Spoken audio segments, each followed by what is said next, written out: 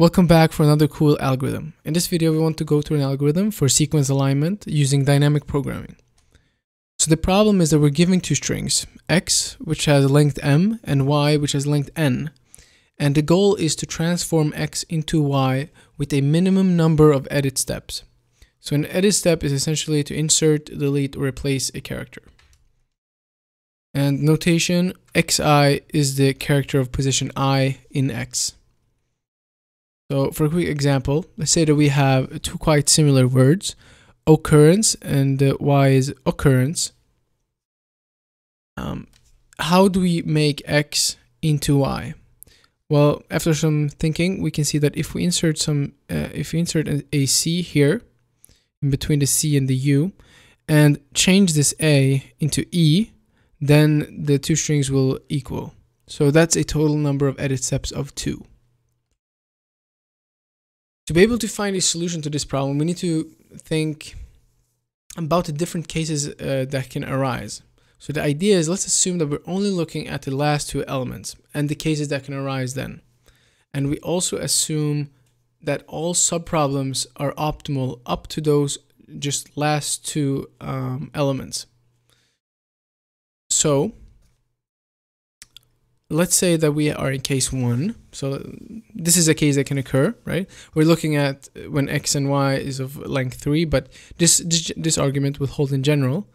But so let's say that we're only considering this x3 and y3 right here. Let's assume that these are already solved. So we already know this is optimal. What do we do if that's the case? Well, we just align them. We just make x3 equal y3. And if it's the case that x3 is already equal to y3, then we just pay a cost of 0. And if they aren't equal, then we just set x3 to y3. Another case that can arise is that the x is of larger length or greater length than y. So, and we know that these are optimal. So we're only considering the last two elements right here. And what we do here is that, well, we just remove x3, right? Because these are optimal. And remember, also the goal is to transform x into y. So we make x into y by just removing this. Then for case 3, we have that the length of x is less than length of y. And what we do here, since we assume this subproblem of these are optimal, we're just looking at the last element. Then we insert an element here. So we insert y3 into this gap. The case 4 that can arise is that we have gap on both of the last two elements. But really this isn't the relevant subproblem, because then we can just remove those gaps and we have the optimal solution. So we ignore case 4. So we have 3 cases. Let's try to generalize the idea that we saw in the previous slide. Case 1. Well, xm is aligned with yn. Then we can look at x1 up to xm minus 1 and y1 up to yn minus 1 by simply aligning xm and yn. So we make xm equal the character of yn. And remember here, if they are equal, then we don't pay anything. But if they are unequal, if they don't equal each other, then we need to pay 1 to change the character of xm. So case 2, let's say that xm comes after yn. Then it follows that we can look at x1 up to xm minus 1 and y1 up to yn by deleting xm. Case 3, yn comes after xm. It follows then that we can look at x1 up to xm and y1 up to yn minus 1 by inserting yn in the last of x. So we've seen that the structure depends on solving the subproblems, right? We assumed on the previous slide, we've solved the subproblem and we'll just looked at the last two elements. But having solved those subproblems suggests a dynamical programming approach. So we can define opt ij to be the minimum number of edit steps required to transform x1 up to xi into y1 up to yj.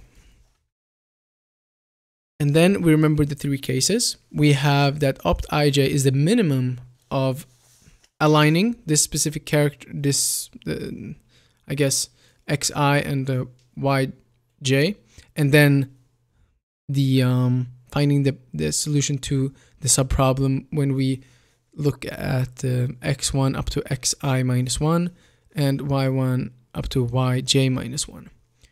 Or we can delete, or we can insert. So those are the three options. For each, we pay a cost of 1 here for deleting, right? If we delete one, then we move one backward in x. If we insert, then we're still at the end of x, but we move one back in y. We also pay a cost of 1 of inserting. So, and we saw that this function previously was 1 if they are not equal, otherwise they are 0. Right? If the characters are already equal, then we don't have to pay anything. But so this is a recursive formula. We need to consider what the base case is for opt_ij. So the initialization of opt_ij, then we need to remember first what opt_ij means. It's the number of edit steps to transform x1 up to xi to y1 to up to yj. So if we have let's look at the first one. If we have opt_0,0, this means transform nothing into nothing, right? That's a cost of 0. If opt_i, that means transform i characters into nothing. Well, we just do that by deleting the I characters. So that will have a cost of I. Opt_0, j, that's just transform nothing into j characters, and we do that by inserting. Inserting the j elements, and we get j. A total cost of j. Let's look at an example when we have the case x is some DNA sequence and y is some other DNA sequence, and we want to know how can we make this DNA sequence into this one. So let's form a matrix where we have the y that we want to transform it to and the x. And then remember that we have the initialization for the first row and the first column. So what this means right here is that we want to transform nothing into nothing, right? That's a cost of 0. And here we have nothing and transform it into, for example, let's say t and c, we're here. Well, that's a cost of 2. The cost of 3, etc. Here, if we're standing here, then we want to transform t into nothing. We do that by removing, and that's a cost of 1. Here we want to remove t and g, that's a cost of 2, etc. And then we look at the first one, and we see here that we're either going, let's say the first case, we align t and t, and we pay a price of 0 because they are already the same. And then we move to the diagonal. Okay, so if we are to align them, then we pay that cost and we move to the diagonal. If we instead delete, if we delete, this is the delete one, then we move one up and we move here, right? If we delete a t, then we pay a cost of 1 and we end up in this position, transforming nothing into t for a cost of 1. That will total cost be 2, or in the last case, we insert t, and if we insert a t, then we will be in this position where we have to transform t into nothing. So then we look at those, that's 0, 2, and 2. And we choose the one that has the smallest. So we choose 0. We just align the t values. We just align t with t. Then for the next one, we do the same thing. And recognize here that we're also looking on the one up, the one to the left, the one up, and the one to the diagonal, and one to the left. Right? Here we can see instantly that the one to the left is of smaller value. Right? So the optimal solution in this case would be the one to the left, which would be this one, inserting. So in this case, if we want to transform t into tc, then the best choice is to insert c, which is also shown by the recursive formula. Now we can see here as well that the rest of this row will be quite easy to fill out, because as we see, the smallest value is always the one, the one smallest here is also the one to the left. So if we wanted to transform t into tcg, for example, that would mean we just insert c and insert g. Similarly, if we have tcga and we have t, then we want to insert cg and a. So this row will be quite easy to form. Just increment each column value here by 1 from the compared to the previous one, and then in this column right here will also be quite easy to form, because if we have tg and we want the target to be just a single the character t, then we just remove the g and we pay a price of 1. For example, if we have tga, that's a price of 2, etc.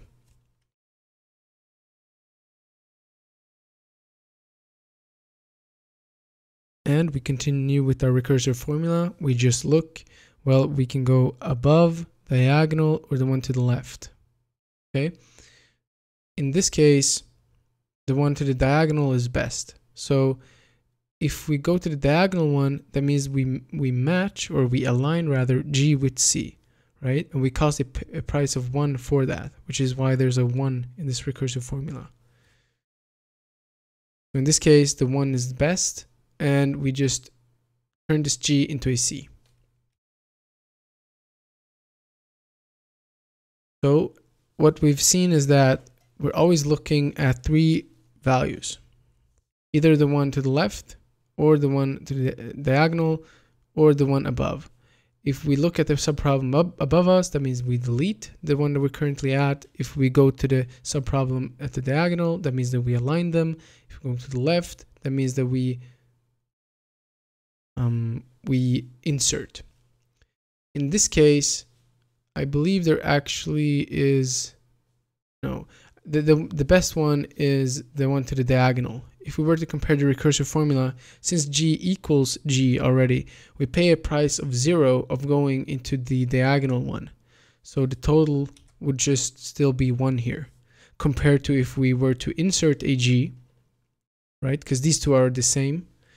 But inserting a g, we would pay a cost of 1. So the best choice here is to align g with g and then to insert c, or go to this subproblem. Now, quite similar for the rest of these values. In this case, we see that the one to the left is always the smallest one, so we just keep inserting. That's the best choice. Then let's see here. Yeah, okay, sorry. So for this one, we look at the one above us and the one to the diagonal, and we compare. Either so in this case, actually, since a is not equal to c, we have 2 choices that we can take. Either we remove the a, which is the one above us, and we go here and we just transform this g into a c for a total cost of 2, or we go to the diagonal one of aligning a with c and then removing g. So there are 2 viable options here. And same for the next one. We look at the one above or the one to the diagonal, and they are both viable in this case because a does not equal g. So we pay a price of going above by deleting a, or by aligning g, and so then solving that subproblem. So that will also have a cost of 2. But now, for example, when we're here, we notice that a is the same as this one a, so we pay a price of 0, and we can just go to this one for the subproblem. That means that we pay a total price of 1. And so I think you understand the intuition and the idea behind the recursive formula. So if we just fill out the rest of these values, then at the end, we will come to the last at the bottom left, bottom right. That means we want to transform the entire sequence, entire string X into Y. That will be a total of edit steps of 3. But how do we actually find the solution? So we know the minimum number of edits, but we also want to know which of the specific edits to do. So the idea here is that we use something called backtracking, which is we just check whichever of the 3 cases was the best, and that was the edit. And graphically, we can denote this as the three options, and we have discussed this also. If we move to the diagonal, that means that aligning was the best choice. And remember, aligning, we can either change it or just and pay a price of 1, or we can just, if they're already equal, pay a price of 0. Moving horizontally means inserting was the best choice. Moving above, moving to the one above us, that means deletion was the best choice. So for example, in this case, when we compare these 3 here, we see that, we see that inserting was best. So in this case, we want to insert A. And now we look again and we look which of these 3 was the best ones. And the best choice in this case was aligning, which is C. And then we just do the same thing. Which of these 3 were best? It was deleting. And then continuing going through each of the choices until we eventually come to the base case here. And then we see that from doing this, we've actually formed the specific edits to do. The best choice in the end is to insert A, and then to align the C with C, and then to remove G, and then to align T with T here, align G with G, align C with C, align A with A, align G with G, and then to insert here, insert C. And then at the end, align T with T. So we see that the edit steps were to insert C, remove G, and also insert A. And just a quick note on the time complexity.